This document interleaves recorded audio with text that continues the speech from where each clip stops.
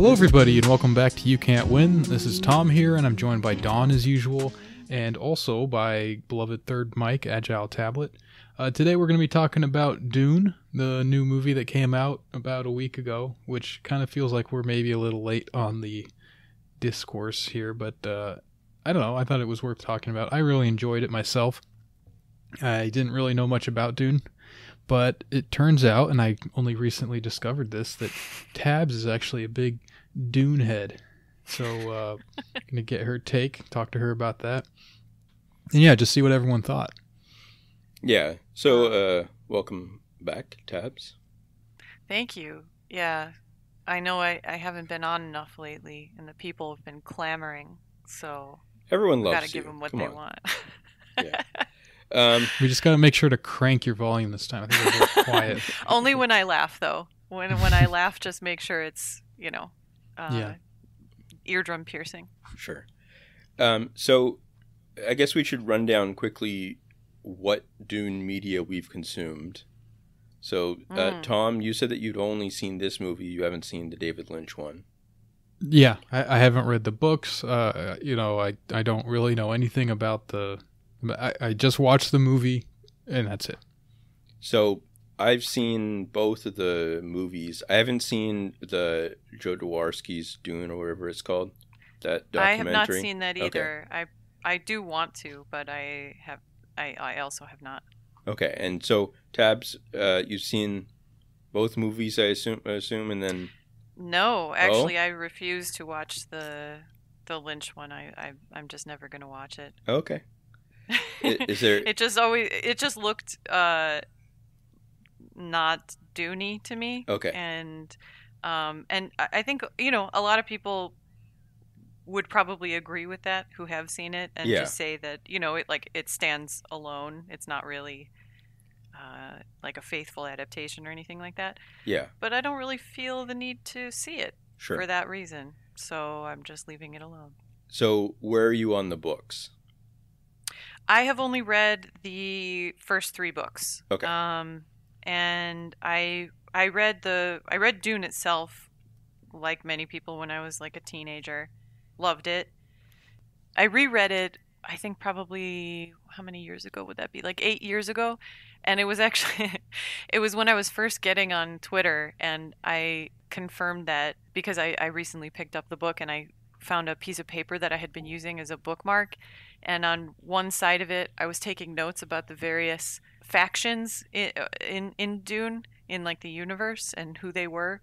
And on the other side of it, there were like Twitter people on it, because I was like keeping track of. I was like, who should I follow? These people who I used to look at. It was like very, very, very beginning. So it was all like people who I had known on like forums and stuff, being like, oh, I've got to find them, and at sex _man or something like that. That was like on the other side of the piece of paper. So I was laughing. So that's the most recent time I read it. So that's not very recent at all. And then after I read that's when I finally read the second 2 books, which in my opinion are not very good. They're okay, but they're nowhere near as good as Dune itself. And so I didn't go on past that because I have the impression that they get even not as gooder. So I haven't bothered with all the others, like God Emperor of Dune and all that kind of stuff. So I don't know as much about that. I'm not a fake fan. I'm just limited in my fandom. Okay. Sure. Mm-hmm. Yeah. So. Anyway, so we'll have to kind of focus on the movie today, I guess, as well, the recent one, because that's where we're all at, I guess. But wait, so and that's also what people wanted us to talk about, right? Yeah, I mean, we have to kind of, lard it out with some talk of the Dune universe and stuff. But yeah, sure. Anyways, what was that, Tom? Sorry. So you've only seen the movies, the Lynch and the new one? Yeah, I haven't read the books. Okay. Too slow, and I think that the 1984 one is very, very strange. It's just I liked it a lot when I saw it, because I saw it just a few years ago for the first time, and I didn't know anything about it at all, and I wasn't really, I don't think they had probably announced the new Dune, I guess, but like maybe, but like I think it was in development hell for a long time. So and Yeah. so it was just completely new to me, and I haven't seen much like David Lynch stuff too. So it was just very exciting, and it does drag and stuff, and it's got weird parts, and like it tries to run through a lot of it in the end and stuff. But like I don't know, it was just neat to see like something like I didn't know anything about that universe before, so it was just neat to see that universe. So anyway, so I think we're like 3 different levels of Dune involvement here. So yeah, I do remember. I played the game, the old game, the old really? RTS game. Yeah, like Dune 2. I think there's also Dune 2000, which I think is something else. Yes, it is. That was the Command and Conquer one, right? It was like that's the one I played. Okay. The one the one that was out before Command and Conquer. I played that, but I didn't really connect to the story. I don't even remember if the whole story and universe. Yeah, does it even figure into it? Really? I don't really remember. I mean, you definitely have like the worms and it's on a sand planet and all that kind of stuff. Sure. But I have no idea. Yeah. Like that was so long ago. Command and Conquer itself sort of plays into that too. But yeah. Yeah. Mm-hmm. And I think I did give the Lynch thing a shot. Like maybe watched a few minutes of it or something. I was I like David Lynch, and there was a period where I was just trying to like watch a bunch of Lynch stuff, and I don't know, it just gave me like, it felt like one of those fruity David Bowie 80s movies or something. It's just not, it didn't strike like the David Lynch chord for me. So yeah, and I had no interest in it as like a Dune thing or anything. So and he's disavowed it as and he was like minimally involved with the final product. Yeah. But anyway, let's talk about the new one. Sure.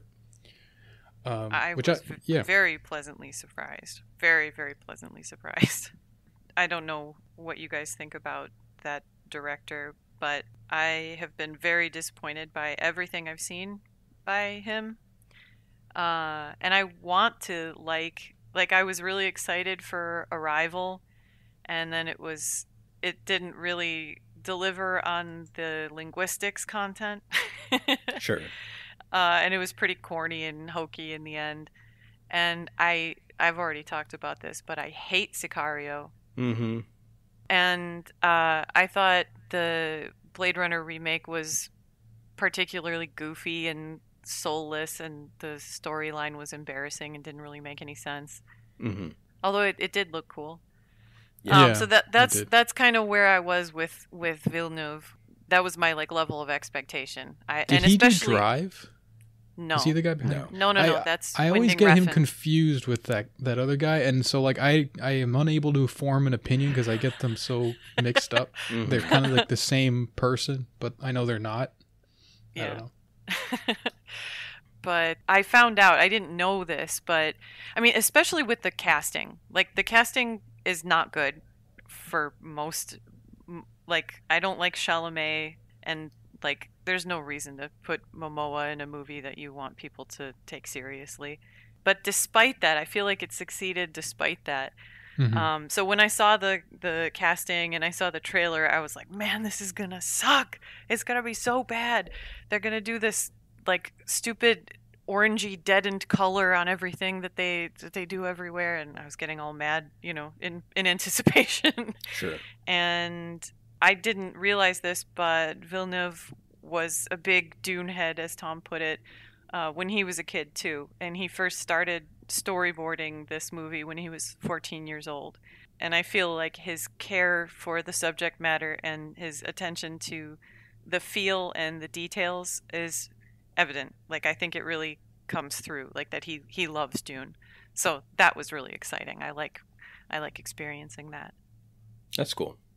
Yeah, I really liked the main thing I liked was all of the like pageantry kind of stuff, like a lot of the imperial uniforms and stuff, and like all the different like all the different ranks and classes and types of people kind of thing, Yeah.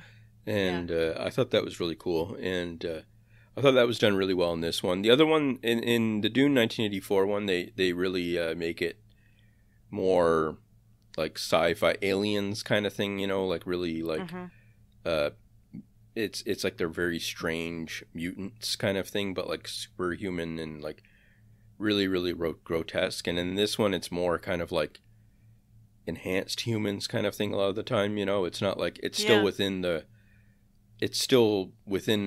it's accessible. It's like really, really, you can imagine it being plausible to some extent. You know what I mean? Even though it's like sort of mystical and strange, but yeah.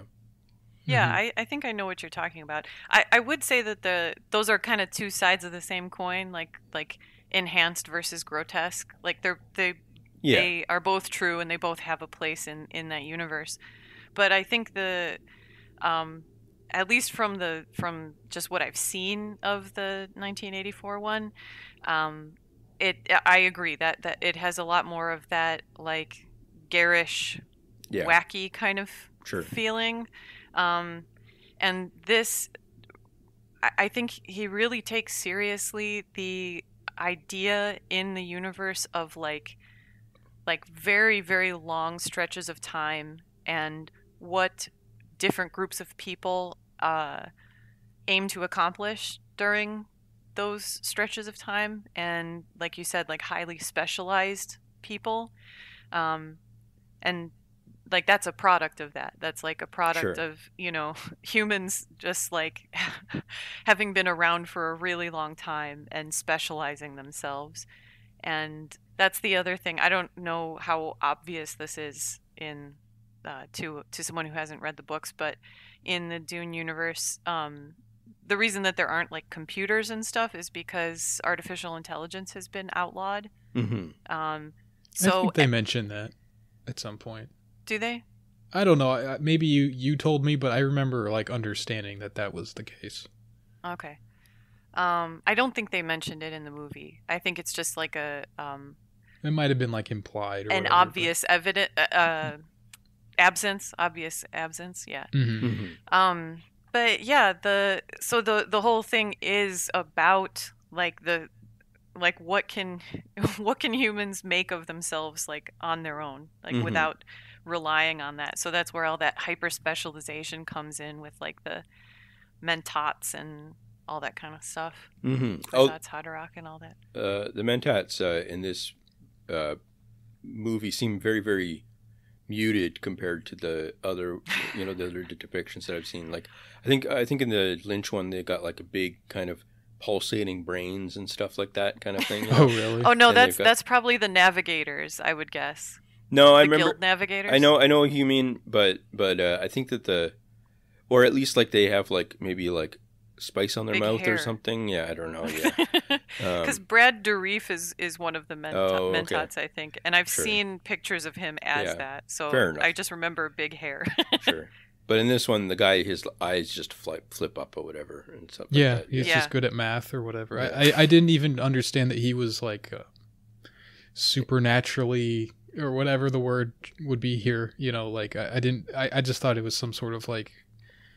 I don't really know what I thought, but it just seemed like he like was quick with math. Like that was my takeaway. There was a second mentat too. He was the one who was with the Harkonnens, Peter DeVries. Oh, okay. Yeah, but he didn't really do any math or anything like that.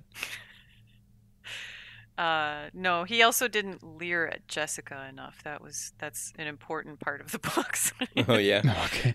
Well, not important. I'm joking, but yeah, he does do that a lot.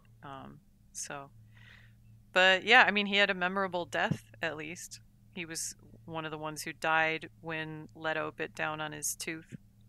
Oh right. Mm-hmm. Mm-hmm. That was pretty cool. That was a cool scene. Yeah. Yeah. It did seem like the whole movie was really, really... He really was trying to be, like, deliberate about trying to make it as accessible as possible to people that don't know the backstory kind of thing. Like, every step of it is very, very, like, okay, there's this premonition thing you got to care about. There's this thing kind of thing. And it's very, very, like... I thought that was, like, good in some ways, but then in other ways I was kind of like, well...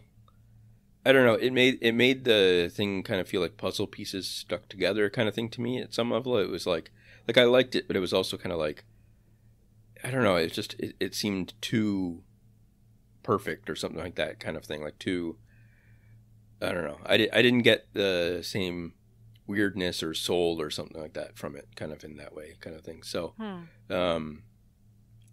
I liked it, but yeah, it was definitely just, helpful for me, I think. Yeah, I just there was something about that I just didn't. It felt like very, very like structured or something like that in a certain way. Yeah. So I wonder. I see what you're saying. Yeah. I wonder if part of that is intentional, and I don't mean intentional like for the audience's sake, but even for the story's sake, because that's kind of like what's going on. There's like an inexorability of history that's happening, and it's like, is Paul going to, become part of this, or is he going to fight against it, or that kind of stuff? So, I wonder if it's like structurally echoed like that too. Sure. I also found it like strange that like. I mean, just one of the things that a lot of people have pointed to is sort of the fact that, like, this is obviously a 2 or 3 part movie kind of thing, and you're just seeing the first part. So it does have this sort of thing where it's structured around premonitions of the future that are not necessarily, don't necessarily come true in the way that they, and it has to kind of end, at a point where at least the characters sort of meet each other or something, and kind of like it's at a certain waypoint kind of in the story or something like that. But it's also kind of like you haven't had the resolution of that saga kind of thing in the first movie, so it kind of feels like it's like premonitions that don't get fulfilled, really. I mean, all the way kind of thing or something like that. Like you don't know what it's anticipating kind of thing, which I think is fine if you're kind of like very okay with that kind of thing. But I could also see why a lot of people, if they went to see it, would be like, okay, well, well, I wanted like the Death Star to explode, basically, kind of or something. So I feel silly because I didn't even like consider that. Like I didn't consider being a normal person seeing this. I was just very, very selfishly like just about my own experience and absorption in it. Yeah, so I thought that was fine though. It is kind of irritating that like now we have to wait years for the next one to come out. But I think it was good. I told Tom that the night after we watched it, the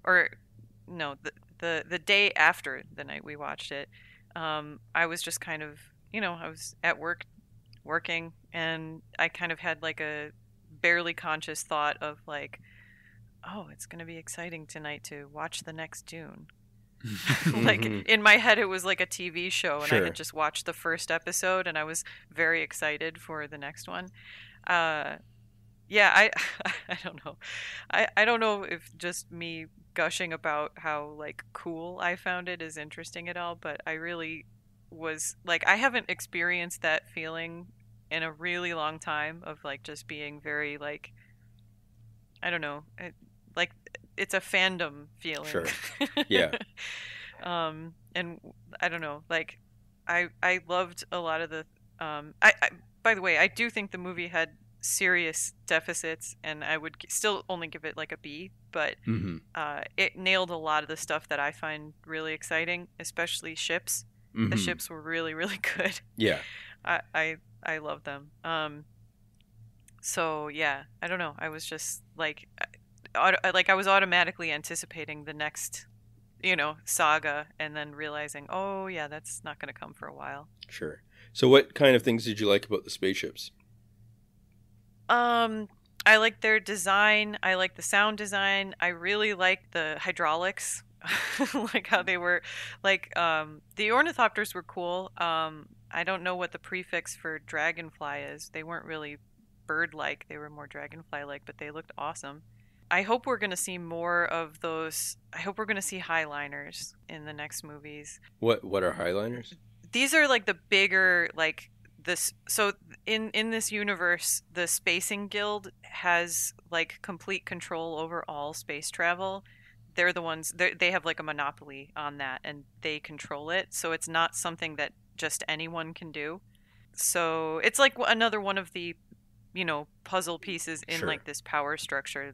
It's not like just because the emperor is the emperor, it doesn't mean he can just go wherever he wants.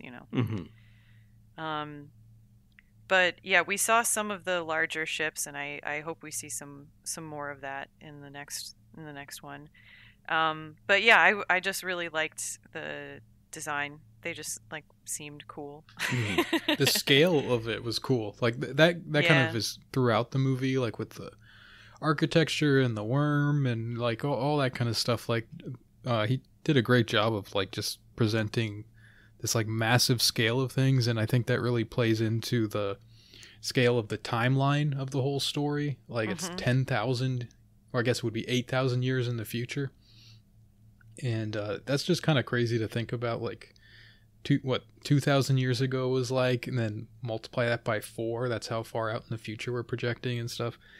So that was cool. I thought the movie did the thing I really enjoyed the most out of it was just that the sense of like a very dense and heavy, like just years and years of like these weird traditions that have gotten more and more bizarre from our perspective, and it kind of ties into the stuff about like the different classes and hierarchies and pageantry and stuff you were talking about, Don. But just like everything was like that. I thought it was really cool. Yeah, it does feel like a lived-in universe. Like it feels like almost collapsing under its own weight. It's like weary. Yeah, exactly. Like really ancient in some kind of way. Yeah, and that seems like difficult to me. Like if that were my task as a director, I feel like that's a difficult thing to express in a movie without without just being like very silly and heavy-handed about it. Like, we are very old. Our organization is so old. Like, I don't know how I would, but he did that like with a feel. So I thought that was cool. Yeah, well, everything was like felt bizarre, Yeah. Like, I mean, there's this thing now. It's become like a meme. The whole I don't even know what was going on. Maybe you guys can explain this, but the thing with the throat singing and it's in the rain and there's like sacrifices or something going on. It was some kind of weird, like blood ritual with the Sardaukar. Right. I don't really. What was that? First of all, they were the Sardaukar are imperial troops. So the conversation that was happening in that scene was, so that was like a blood ritual of like inducting the new class kind of these troops, but they're like the most elite troops in this universe. And the conversation that you saw happening was when the Emperor committed to betraying the Atreides and aligning himself more obviously with Harkonnens. Yeah, but like, what were they sacrificing people or something? What was going on with that? I actually don't remember. I think they were. There were like people that were like upside down, kind of, and there was like pools of blood and stuff. Yeah. Yeah. And they were all getting like anointed with the blood. I honestly don't remember that from the book, so I hesitate to comment on it. But I mean, I think it's just supposed to indicate like that, it's like they're serious troops. Like they're particularly brutal and stuff like that. But of course I'm sorry if I like mispronounce things. These are things that I've had in my head for many years, and they say them differently in the movie, so I don't know what's right or wrong. But in my head, it was always Freeman. It was not Fremen. But anyway, the Freeman/Fremen are like the only people who have shown any sort of ability to resist the Sardaukar. Right. Because of the harsh environment and all that. Yeah. And also perhaps because of some other things. Oh, okay. I see. Yeah. Well, anyway, that whole thing of just like how heavy everything felt in terms of like the history of that universe felt very heavy. that was what really like caught my attention. I was like, oh, this is cool. This is different from, like, it wasn't like some Star Wars, Star Trek kind of thing to me. It felt. I was laughing that when we paused it the first time, you're like, man, this isn't like some Star Wars, Star Trek. Like, I just thought it was funny that that's what you were expecting. Like, I mean, I understand why. It's just like another one of these like sci-fi classics from the 70s. So like, I can't blame you for that. But of course, in my mind, I was like, no, Dune is more dignified than that. That's funny. Yeah. Yeah, it was cool. I liked that they didn't try to explain so much. It was just like, I mean, there was a little bit, obviously, to kind of help you along, but there was also just a lot of like weird stuff that was just like, wow, that's crazy. Oh, that's crazy. I don't know what the heck that was. I always kind of enjoy that. Yeah. Cool. But yeah, you were mentioning the casting earlier, Tabs. I kind of agree. Some very bad casting. Momoa was kind of the worst. I didn't think not even like his fault, really. He's just miscast. I mean, it's kind of his fault, but yeah, it's also just like they should have gone with someone more serious, like The Rock or something. I don't know, like exactly. Almost anybody could have. He just felt completely out of place. Like it was weird. The Paul guy, the Timothy guy, he was fine. I thought he did the job well he wasn't enough, terrible. I guess.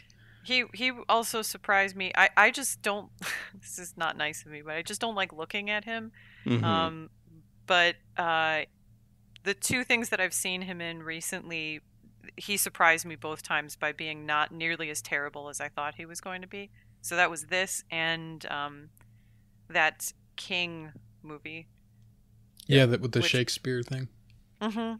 Yeah, that was pretty good. Yeah, he was not terrible in that either. So yeah, I thought Lady Jessica was well cast. I don't agree with how she was directed to act a lot of the time, but I thought she was well cast. It just kind of annoyed me that she was like crying for like over half of her scenes. Sure. Mm-hmm. That I don't think she appeared like a weak character, so I'm not like, oh, this is misogynistic to make her weak or something like that. But that's just not my impression of the character, like from having read the books. Like she's part of the scheming of the Bene Gesserit. Like I don't think that that's like something outside of her. Of course she's like a mother too, and it's not like she's inhuman, but she's like very smart, very talented, and very ambitious. And I don't know, I just feel like seeing her like crying all the time is not really in keeping with that character. Sure. I don't know. Sure. I can understand that. It sort of felt like she was being like she was overwhelmed with what was happening and like wanted off the ride, sort of a thing. But my impression of what she was like in the books, like from you, is that she was maybe like it was a rough time going through that kind of stuff, but she was like, invested. She I mean, kind of committed. She's the one, like they even mentioned it in the exposition with the Mother Superior, where they say like, we told you to have a daughter and you had a son instead because basically because of your ego, because you thought you could bring this person about who we've been trying to create for centuries. Mm-hmm. So yeah, she's in it to win it, Sure. Yeah. Yeah. I feel like it did succeed in spite of itself. I do think the fighting was pretty terrible. Mm-hmm. It looked very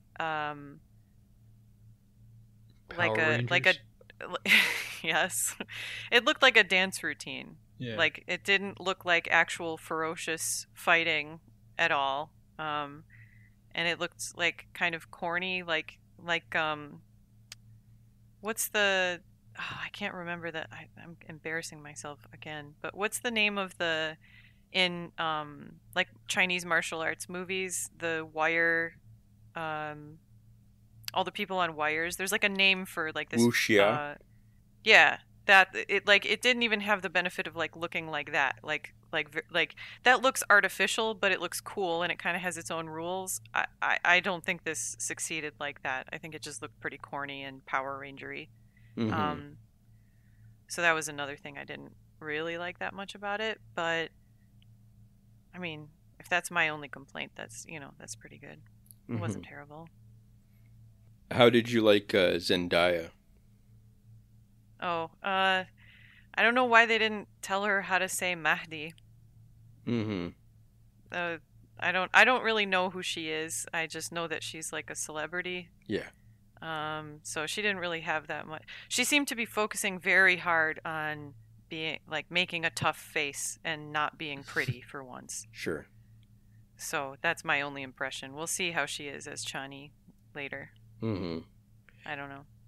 What about you? Did you have an impression of her performance? I don't know. I never really have a good track on like acting kind of stuff. Like I just like everyone's acting. It doesn't matter. Like I watch a lot of those like like there's that best to the worst and stuff, like the Red Letter Media stuff. I watch a lot of those, and they'll have like a lot of like acting, and I can kind of tell then that it's like bad acting kind of thing because it's just like really. But I always think to myself like I would be that bad or something. That's what it's like. Yeah, it's not like a big gotcha or something to me. So yeah. I don't really get like. I don't know. Like I can still, if acting is like off the charts good, like I was watching like Casino the other day or something like that, and there's a lot of great acting in that kind of thing. But like, then I kind of go, okay, that's great acting or something. But I don't know. I have a very, I don't know. I just like everyone in movies. I really enjoy like just the experience and everything about it. So I'm just like smiling the whole time, no matter what it is usually. So is that how you felt about this? Yeah, I mean, so there was parts of it that felt like it sort of dragged for me sometimes, and like I agree. It was like I didn't care as much as when I saw the 1984 one, like the first time kind of thing. Although even by the end of that one, I was kind of like checked out a bit. But like this one was, so it was fine. But like the stuff that made it good to me, like was well worth the rest of it kind of thing to me. Yes, like, so. definitely. Yeah. Like all the world building kind of stuff is really exciting and stuff. So, yeah. Yeah, I'm excited for... They kind of teased about worm riding at the very end, so that's going to be fun to see. Sure. And I think like the ships, I said, like we're going to see some of that too. So I'm excited for what comes next. Yeah. I agree about it dragging sometimes. I feel like the first half of it had a pretty good energy, and then the momentum started dropping a little bit, and it kind of felt like it meandered somewhat. But I got to assume that part of that is just because of the aforementioned issue of it being like a third or half of the book, and getting cut off there. So we'll just have to see, I guess. Yeah, I didn't mind that, to be honest, the pace of it, but I kind of like sort of like slow plotting things. I don't think it was slow. I think it just lost focus. That's all. Yeah, maybe because I was sort of just like absorbing all of this. It was just like a universe, like this new kind of crazy thing that I didn't mind that. It was just sort of like a aimless tour through the world, that kind of was fine to me. I like this sort of futuristic, super futuristic stuff, like in the far future. I kind of like that because, like, a lot of the stuff I think about is like just different socialist kind of stuff, and a lot of times when people imagine the future for socialism, it's kind of like a fairy tale kind of thing where it's like, okay, well, we'll basically solve all the big political problems, and then that will be that kind of thing, right? It's always like, well, yeah, we'll just like make it so everyone has healthcare and education and whatever, like just stuff like that. And then there might be like something about that of like, well, and then we'll have a bunch of space colonies or something like that kind of thing. There's some addition there of like, and then we'll multiply and then, go across the universe and stuff like that. That's like all probably, the old ideas. That's probably like as far as it gets kind of thing. And then Orwell had this line once where he said something. I can't remember the exact thing, but it was like that sometimes socialists, when you talk to them about socialism, it sounds like it's a person that has a toothache imagining that socialism will mean that the toothache is gone or something like that kind of thing. Like that all you're imagining is that there's problems, and then you go, oh, okay, well now the problems will be gone. But there's no like actual like what should humanity be doing, or like what factions will kind of emerge differently or something like that. Like what will happen if, like, in this universe, there was still obviously like it looked like inequality in different ways, or like at least class and stuff. But like, it wasn't, like I think that like that's something that's important to think about is like, okay, well, what comes next after equality or something like that kind of thing, even, like, is it like, do people like, does it end up turning into a bunch of like religious wars or something like that? Or does it turn into, as this universe sort of ends up, I guess, pointing towards is like, do we start to develop technologies that we then feel like we have to fight against kind of thing, like artificial intelligence or something, or like, stuff like that, like just all the different things. And I think it's so impossible to do that it's like, at some level that it's like, okay, well, you're just fantasizing about like some strange future or something like that. But I think that's kind of exciting to think like, okay, well, a lot of like the stuff that people talk about with socialism is so easy to figure out that it's like, okay, well, the idea of everyone having healthcare is not that hard to think through or something like that kind of thing. Or like, even like at the edge of it, a lot of the time it'll be like, okay, we'll all live in like communities that serve our needs and stuff like that, and we can produce as we like or something like that. But it's always like, yeah, but produce what? What do we want to do? What do we want to? What's the future? What's beyond this? Yeah, sometimes the, like, if you're only focused on removing the negative, then there's less imagination devoted to that creative energy. Yeah, and I think that like, for someone like Nietzsche, that was like his whole like being like that, almost like a nihilistic towards it or something like that. Is that like, the last man and stuff, it's like, okay, we're just going to move towards this kind of bland future. If we follow that path, it would just be a bland future, something like that. I don't know. I don't think that's true, but it's like, it's hard to kind of argue against it. But you're right. Yeah. Well, yeah, it is hard to argue against something that is in the future, not falsifiable and sure. Yeah. all that kind of stuff. Yeah. But yeah, I take your point. Because, you do need that imagination, just, not necessarily, you don't have to be realistic about it, but there has to be some sort of thought in that direction by someone. Yeah. Anyway, so that's why we should create some sort of space empire in the future. That I guess. Yeah. I thought you would never say it. Yeah. Gosh, thank God. Okay, so I don't know. Was there anything else that you guys wanted to bring up about this movie, or? We could discuss the sort of like Islamic, pseudo-Islamic aspect of the whole thing, I guess. Might be worth talking about. What do you have to, how was that to you?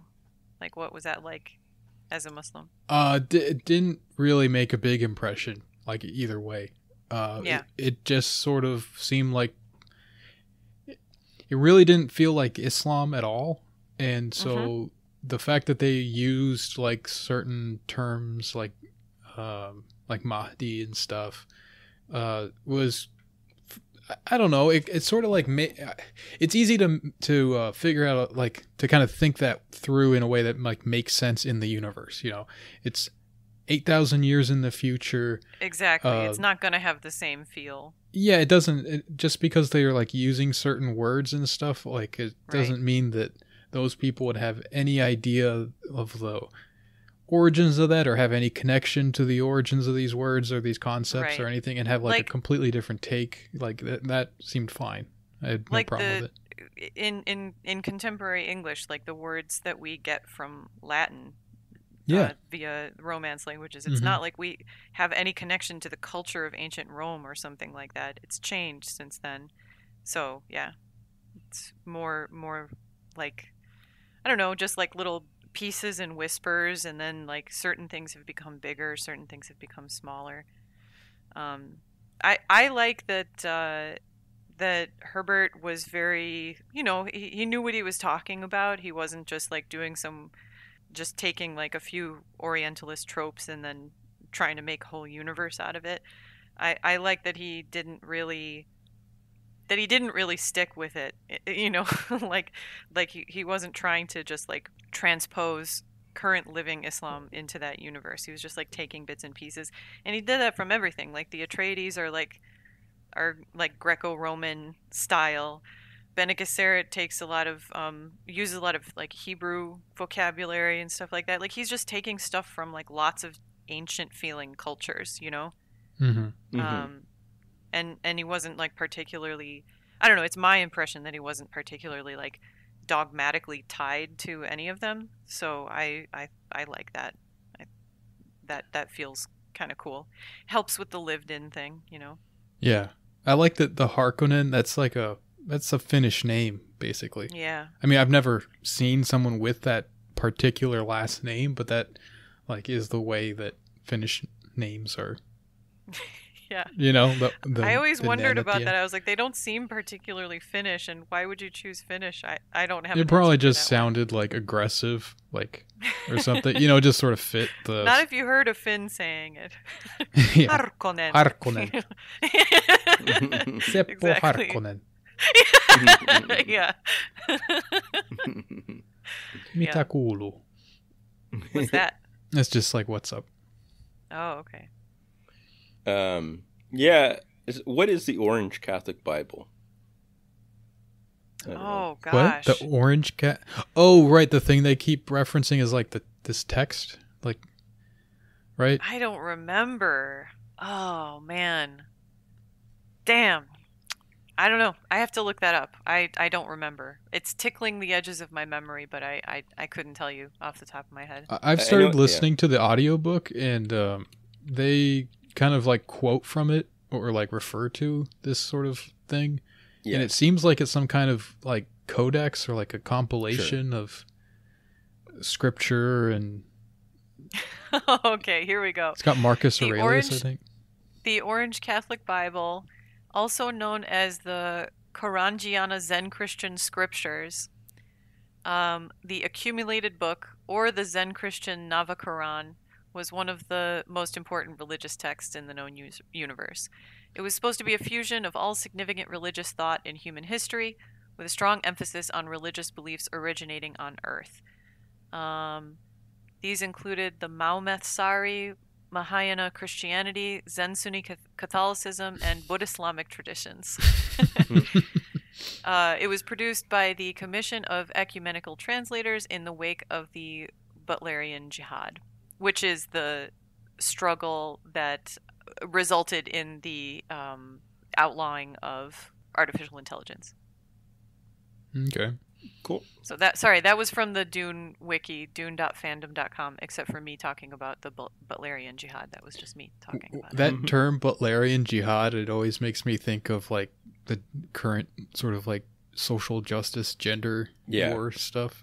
Like Judith Butler. Yeah. Mm-hmm. Oh, I was like, where are they going with this? Oh, yeah, that's funny. But yeah, that's the Orange Catholic Bible. I'm sorry I forgot that. Oh, that's good. Yeah, I don't know. It's funny. It sounds. That's another one of those things. They're very obviously like dichotomies and stuff being set up. It's funny. Like Orange Catholic, Orange obviously Protestant color. Is that like William of Orange? Yeah, kind of like thing? Okay. Like there's orange lodges and stuff like that. That are like Protestant houses, or like they're like what do you call it? I don't know what to call them, like clubs or something like that for certain types of Protestants that, like the Orangeman parades and all that kind of stuff. Yeah, I don't know. So, yeah. Never heard of it. Yeah, it's like big with in the like tiki stuff torches in Charlottesville, the Orange Man parade. No. Pretty much, actually, yeah. Like a lot of anti-Catholic stuff is. Like, oh, yeah. Yeah, sure. Yeah. So it's sort of like, I mean. It ranges from pretty standard Protestant stuff. Like that's why the Dutch are really big into orange and stuff like that. So They had a colony in Africa called like Orange. Oh yeah, maybe not the Dutch. Maybe it was Boers or something. But sure, I think that was one of those. Well, that's the same thing. I mean, they were Dutch, weren't they? Yeah. Yeah. Yeah, you're right. Mm-hmm. Yeah, well, there you go. With a J, Oraang or something like that. It's just that's just the English cognate of the same word. Mm-hmm. Mm-hmm. It's cool. Yeah, so that's big in like the orange and parade, like in Northern Ireland and stuff, where they would parade through Gothic neighborhoods, and the police would protect them and stuff, and that's where a lot of the fighting would come from. So yep. So there's an Orange Lodge in my town, actually, but yeah. Is there really? Yeah, I see it sometimes. It's sort of run down, but yeah. Mm-hmm.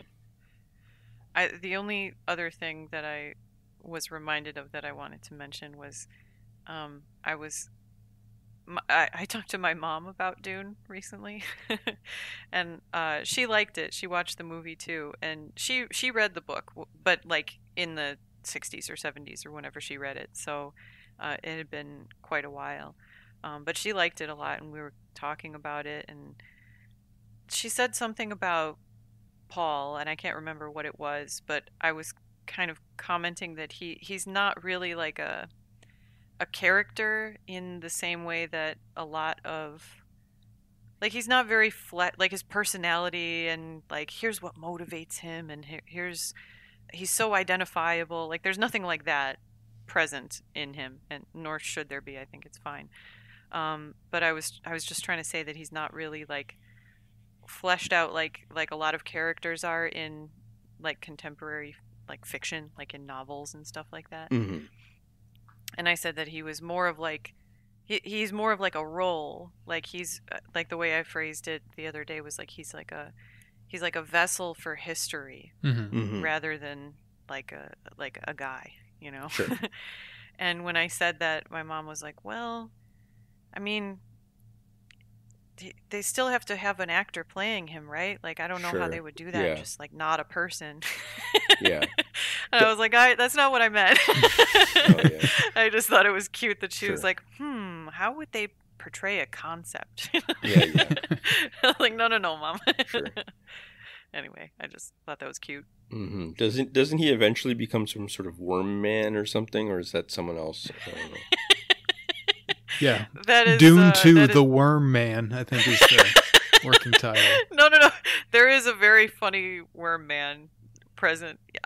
I no spoilers. No spoilers. Okay. There's a lot of strange things that happen. Okay. The worm stuff is my least favorite part of it so far. Really? It does are nothing cool. for me. Like I don't really care about it. I feel like it could be just as fine without it. Like it doesn't seem really. Yeah. You're gonna learn about like what spice is, and like that's part of why the worms are cool. Like they're cool as creatures too. But part of it is like what is spice? Why is it only something that happens on this one planet for the entire galaxy or whatever? Mm-hmm. It's worm poop. How is it made? What is it actually used? Like what is it meant for rather than what has it been used for? Like why is it wanted by the Spacing Guild, the Emperor, and all this kind of stuff? Yeah, you know what? To be honest, the spice angle also is similarly like not as interesting to me. Like all that. They just haven't gone into it that much. I get that. I'm just like, sort of giving my impression based on just like the first movie. Like I'm open to them like kind of exploring this and making more of it in the next movie and whatnot. But yeah, I don't know. Like the whole rest of the universe is just interesting enough without all that kind of like need for like this pressing narrative of like Paul and the worms and the spice and all that. Like I don't know, whatever. All the crazy stuff that's happening is interesting enough for me. Yeah, but the spice is the reason why all of that's happening. Sure. Well, anyway, I'm looking forward to the second one for sure. Yeah, me too. Mm-hmm. Yeah, I think it'll be fun. I don't know. You'll like the acting, so it's okay. Sure. Are there any like interesting characters that we're waiting to see? Like, are there people that are coming up in the next movie that you like that were in the book that you're like, oh, can't wait to see that? I mean, you don't have to like spoil it, but yeah, I mean, most of the main characters are around at this point, and will, or at least have been made mention of. Like, I don't think we've seen the Emperor. I don't think so. And there have been some hints toward someone else who is pretty important, who's going to be coming up soon. Yeah, there's one more like big character who's not around yet, so that'll be cool. And then there's also stuff that happens to some of the characters that sort of makes them new characters. So we'll have to see. Sure. I don't want to go into it more than that. Okay. Well, yeah, while we were talking, I ordered the first book, so nice. Okay. I'm gonna I think Tom should read it too. Yeah, the audiobook is kind of not doing it for me. I'm sort of kind of like half paying attention to it. I told you, bro. Don't listen to the audiobook. Yeah, but you are kind of like just blanket ban on audiobook, and no, I like one audiobook. Okay, you like one. You have one audiobook friend. That doesn't make you non-bigoted here. Sure. I like audiobooks. I've listened to some that I actually like quite enjoyed a lot, like even more so than actually reading it. And so it was Harry Potter. Harry Potter loved it. The person who did it did all the voices, so he was just in heaven. Mm-hmm. Yeah, but the Dune one is just not that great. They have Paul, and it's really funny because it sounds like Kyle MacLachlan doing like his kind of doofy, like it has almost like a kid kind of a voice, like I don't know. It's it's very different from the movie version. So just like, what is this? Sure. Yeah. It's just the one on YouTube. If you guys are interested, you can just find it on YouTube. Sounds great. Sure. Yeah, okay. So I guess we're all giving this a thumbs up. It seems like we all like the movie. Yep. Yeah, I thought it was pretty good. Cool. All right. Sure. Yeah, that's that. Yeah. Was this supposed to be just the Dune episode, or were there other media topics that people wanted us to cover at the same time? I don't think anyone brought anything up specifically. Yeah, okay, not sure. Have you seen anything else lately? I've just been reading my fantasy books more and wanting to. I keep thinking about them during my work day. It's like all I want to do is like get off of work and be immersed in my little high fantasy world. But no, I have not watched anything recently. Mm-hmm. Have you continued going to the movie theaters, Donald? Other than this, not really. I mean, well, actually, let me make a quick look. Oh, did you see this in the theater? Yeah, I did. Man, that's the way to do it, I bet. Yeah, although I might have to see it again. I missed parts of it because I always get up to go to the washroom all the time and stuff like that. Like a bunch of times during a movie kind of thing, I have to. So I missed parts of it. I don't think I saw that Sardaukar or whatever part with the sacrifice and all that kind of stuff. I don't think I saw that. Really? It's the thing I sent you the YouTube thing. Yeah, I didn't click that yet, but yeah. Okay. Yeah. Someone turned it into a rave scene and put like a beat behind it and like. Yep, there's a lot of hilarious memes from that scene. It's pretty good. Mm-hmm. I'm laughing just thinking about it. Mm-hmm. So maybe, I don't know, maybe we'll all watch it again and talk about it again. I kind of want to watch it again. I totally would. All right. Well, I don't know. Maybe we could let the audience in on this, that Dawn may be visiting us in about a month from now. So, yeah, maybe we'll do a Dune watching party. Yeah, we could do something like that, yeah. I didn't want to say. I felt like that was Donald's to bring up. What? Wanted to. No, and we might try to do I mean, I haven't brought this up yet, but maybe we'll record an episode. Well, Oh, Yeah, for sure. We'll see if that goes any differently. yeah. Just being in the same room. It'll be like one of those podcasts that people record in actual studios and then put on YouTube. It'll be like a round table, everyone wearing their cans at the table. Yeah. Mm-hmm. You guys will look awesome. I should bring my microphone. Mm-hmm. There you go. Yeah. So. I'll set up the living room to look just like Joe Rogan's studio. Yeah. Get some Black Rifle coffee and everything. Yikes. Mm-hmm. Yeah, that'll be fun. Cool. All right. Well, shall we do some questions? Wrap this Sure. up? Yep. So this question is right on topic. So this seems like the right one to start with. It says, just watched the new Dune. Does that give me a good idea of what Islam is about? Seems like Muslims are basically the sand people or whatever. Yeah, I mean, to be honest, one thing I didn't mention here is that it felt really good to be represented on screen. You know, people kind of Yeah. talk about that, and to see like this white Muslim guy and the Harkonnens, you know, the Finnish folks, like it just felt good to see my culture and my people on screen. So that was nice. But yeah, Fair. pretty much exactly what Islam is about, I think. Yeah. Good times. Yeah. So it would be funny if that religion somehow came true. Like if that were the real one kind of thing. You like die and get to What have... do you mean? You're going to say that Islam is not the real religion? No. I mean, that Sorry. you die and then you get to heaven or something, and they're like, oh yeah, and then they're like the Harkonnen were there and stuff, and it's like this book is actually like a sacred text now and stuff, and yeah.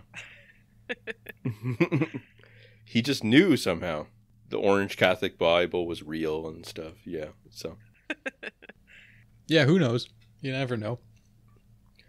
I mean, that is stupid enough that it would be perfect for our world kind of thing. So yeah. Mm-hmm. Yeah, it sort of does fit into my kind of like new philosophy of whatever is the stupidest is the most true kind of thing. Sure. Yeah. Or it's like that's what's going to happen. Sure. So yeah, could be. Mm-hmm. All right. So the next question is: people might say this is cope, but what I really miss is having someone I feel mentally connected to. Not just a girlfriend. Having a girlfriend is mostly like having a pet. Lots of added responsibilities. What was that in the context of? That's just I don't a know. strange comment. Yeah, I think someone confused our curious cat for their like texting their therapist or something. I have no idea what this is. Yeah. It's not even a question. No, it's not. Well, I think, yeah, number one thing, don't compare women to animals to them. Like, don't say they're like pets, like animals. Don't say that to them, You can say it around guys, obviously. But, like, I don't know. That's that's a faux pas right now. So, with all that's going on in the world. So. He said conspiratorially. Yeah. That makes me feel pretty bad for the person who said that. That like, I don't know. Sometimes people tell on themselves that they don't really know how to relate deeply to people or like have successful relationships. That just kind of makes me sad if someone, I don't know, maybe I shouldn't judge. There's a lot of people who seem perfectly happy in relationships like that where they really don't actually like seem to connect very deeply at all with their partner, but they seem fine with it. So maybe I'm just being biased towards my own preferences there, but kind of makes me sad. It's hard for me to judge based on like what's said online and stuff like that, just because it's all like symbols and codes and stuff that I don't understand kind of thing. A lot of it, like, it's just like, it's people, because people will like say why they don't want to date someone or something like that. And it'll be like, he got me the wrong type of rose or something like that kind of thing. And I'll be like, what the hell is they talking about or something? So, yeah, that stuff's completely alien to me. The reasons that people break up and stuff, like, what? How is that even a factor in the equation? Sure. Like, yeah. And I mean, I think that just shows that the reasons that people get together are also as stupid and capricious, It's a very strange thing where it's like, it's like a part of it substituting for something else kind of thing, it's almost like some sort of sociological code or something, like some kind of signifier. Yeah, it's like, oh, he's one of those types of guys who, and then it's like, and then you kind of, I guess it's like, I understand that at some level it's like almost like a defensive or like time saving thing, where it's like, oh, he's one of those guys. It's like when people talk about like what's on your shelf or something like that kind of stuff. It's like, oh, he's a David Foster Wallace guy or something like that kind of thing. Mm-hmm. Stuff like that. I get that it's like, it's saying, oh, I don't want to be associated with that kind of person or something. I get that. But like, I have no idea. I was listening to this thing today. Someone was showing like some thread or something like that about like rings and stuff. And it was talking about like engagement rings type thing. Yeah, like wedding rings. And it was talking about, it was just talking about like the whole thing about how women are sometimes told to wear wedding rings at conferences, even if they're single, because it like prevents sometimes guys from like hitting on you and stuff, because it's like, oh, I shouldn't do that because they're married or whatever. Mm-hmm. I don't think I've ever noticed if a woman has a ring on or not. You know what I mean? Like, I don't think I've ever...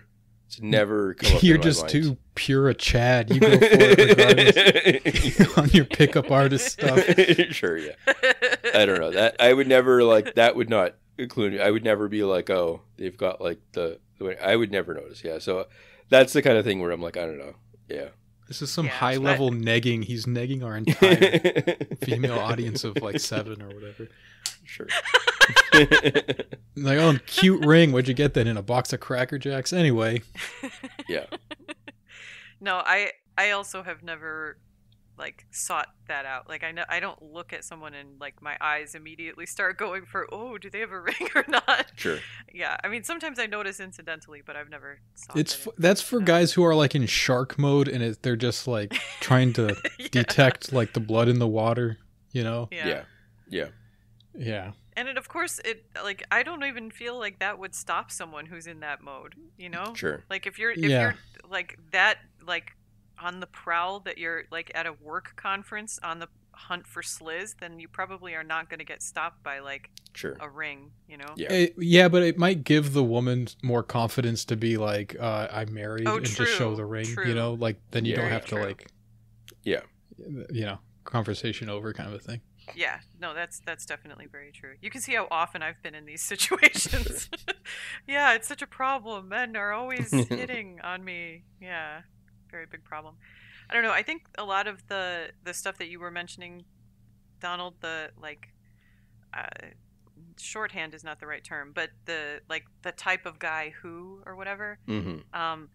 I can totally see the utility of that to an extent, but the degree to which people seem to rely on it now makes me think that people have no like actual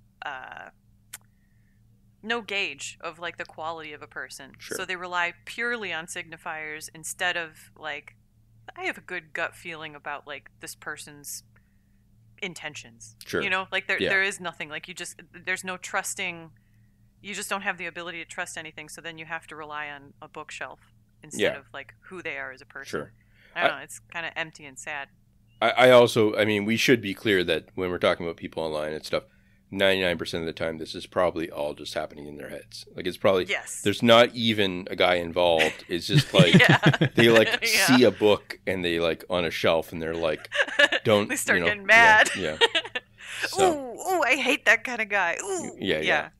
So, I want to return to the question real quick. The thing about lots of added responsibilities. I kind of get what he's saying, not about a girlfriend or whatever in particular, but just about like anything at all. Sure. There's some part of me that's just like, nothing is actually worth any kind of effort. So I'm so glad to hear this. Sure. Yeah. It's some part of my brain. I argue with this part of my brain, but it's a compelling voice. I'll say that.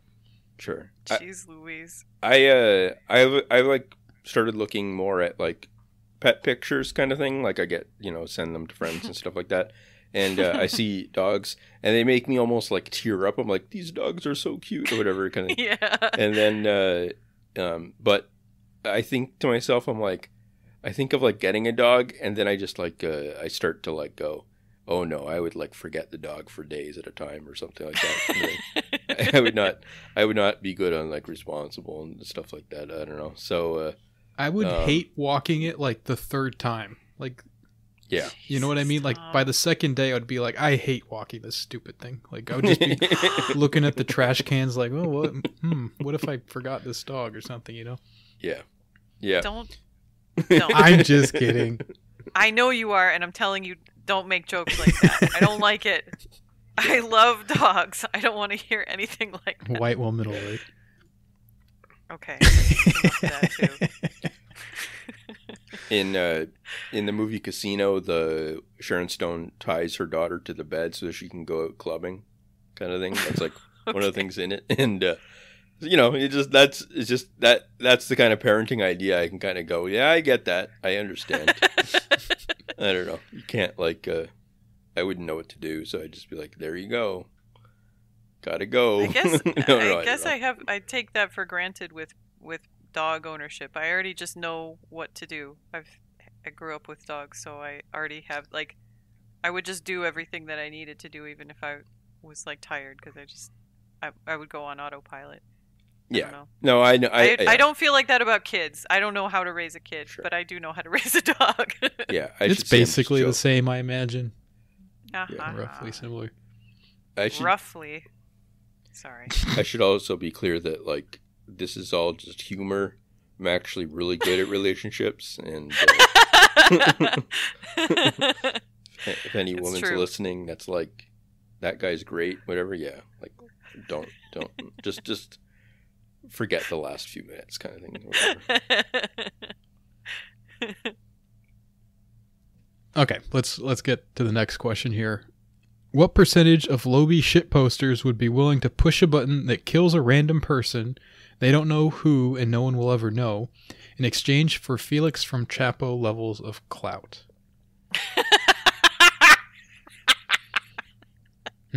What percentage? It's some percentage. It's a non-zero percentage.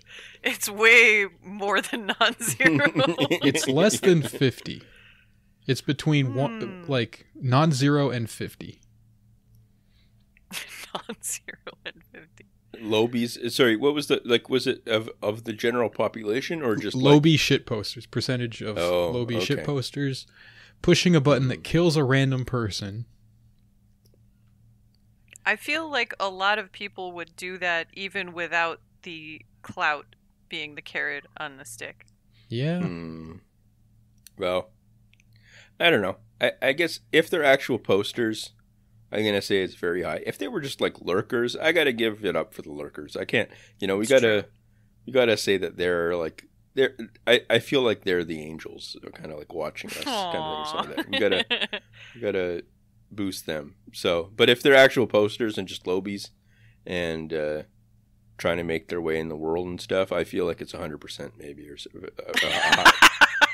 pretty high. It could be. I feel like I'm sort of a lobby. If I was presented with this, I would push it and be like, I don't think that worked. Is this working? And then just keep pushing it, like thinking like, I don't know, is this broken, guys? Is this working? And I would end up killing like 100 people by accident. Mm-hmm. I don't know. To me, you don't count as a lobby. You're more like, at the very least, like a super lobby or something like that kind of thing. A mid-B? No, people know who you are and stuff, and like, my name's on the street, so yeah. Well, there's a lot of people toiling in, the shadows online, so that's true. You're above that, but like, I don't know. So I'm of that. I'm one of the shadow toilers. No, you're above that. I said. Oh, okay. You said I'm of that. No. I could get into shadow toiling. Yeah. When is Donald making his debut as a VTuber? What is that? What is VTube? Is that something? Oh man, does that not mean YouTube? Awesome. No, it doesn't. What is VTubers are. how do I explain this? It's an originally Japanese phenomenon, Oh, boy. as far as I know, at least originally popular in Japan, and it started coming over here, where girls, usually girls who were trying to be idols and have some sort of training in voice acting or singing and dancing and something like that, where they have little motion capture stuff on, and they sit in front of they basically like stream, except what you're seeing is like a cute anime avatar animated girl that is doing this, like they're sitting there wearing the motion capture stuff, but you're not seeing them. You're not seeing the human. You're seeing the avatar that they've chosen for themselves. Yeah, I just Googled it and looked at the images. It's all anime bullshit. It looks like it just turns you into a anime cartoon character on the stream. Yeah, and they're like streamers basically, except with an avatar. That's basically it. But the subculture around them is considered very lowly, but I like VTubers. Sure. Yeah, I'll give it a shot. I don't know. Might as well. You would be great. Mm-hmm. I would watch you so much, Tom. Should I use like a You'd be strange so voice or entertaining. something? Yeah, like You don't have to. No. I mean, they do, but they're like, yeah, it's not part of the job description necessarily. They're all doing that because they already were doing that. Like a lot of them are like voice actors and sure. and performers and stuff, but I don't think that would be expected of you. You would just need to choose a cool avatar to represent you, and then, just do little, like people would be like, hey, you should play this game, and we want to watch you play this game, and then you would play that game and offer your cool commentary on it. I was watching like one of the episode 1 streams, whatever, on Twitch.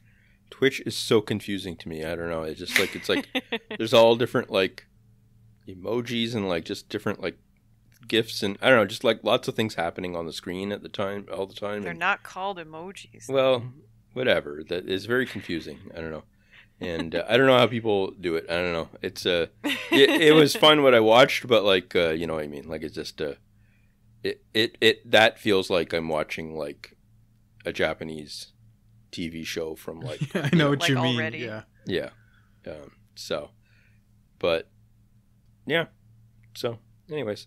Yeah. Okay. Well, I guess that'll wrap it up for today. Oh, Dune chat with Tabs. Yeah. Thanks for coming on. Thank you for having me. All right. Well, if you guys like this episode and you'd like a second episode of You Can't Win every week, you can get that by subscribing to our Patreon. You get that episode as well as access to our Discord where you can chat with us in our lovely community. If you want to submit anonymous questions for us to answer at the end of the episodes, you can do that by going to our Twitter account at YouCan'tWinPod, and you'll find a link to the Curious Cat pin there. Thanks for listening, and we'll catch you next week. Thanks, guys.